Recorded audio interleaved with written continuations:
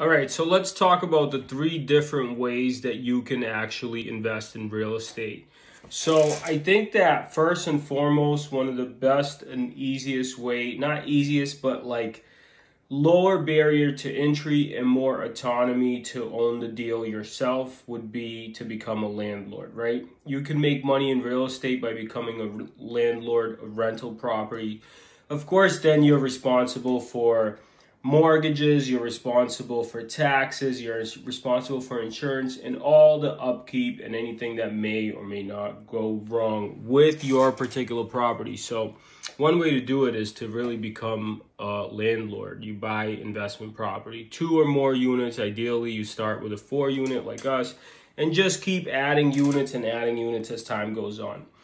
The other way you can invest in real estate is flipping. Flippers buy undervalued real estate, fix it up, and hopefully sell it for a higher profit, right? With being a landlord, the risk would be, you got to take care of all that stuff, right? So it's a lot of stuff to take care of. You want to be smart about it, maybe hire a property management company.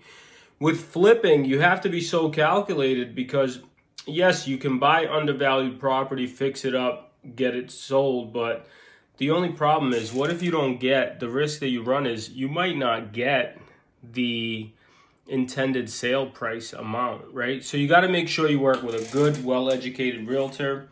Make sure that you know the numbers. That's what I did on my recent renovation. I know the numbers. I know the area. I'm in business all the time. On my investment property, I bought it, raised the rent, increased the value by cleaning up the building and making it look nicer, right? And then the other way you can really invest in real estate is a real estate investment trust.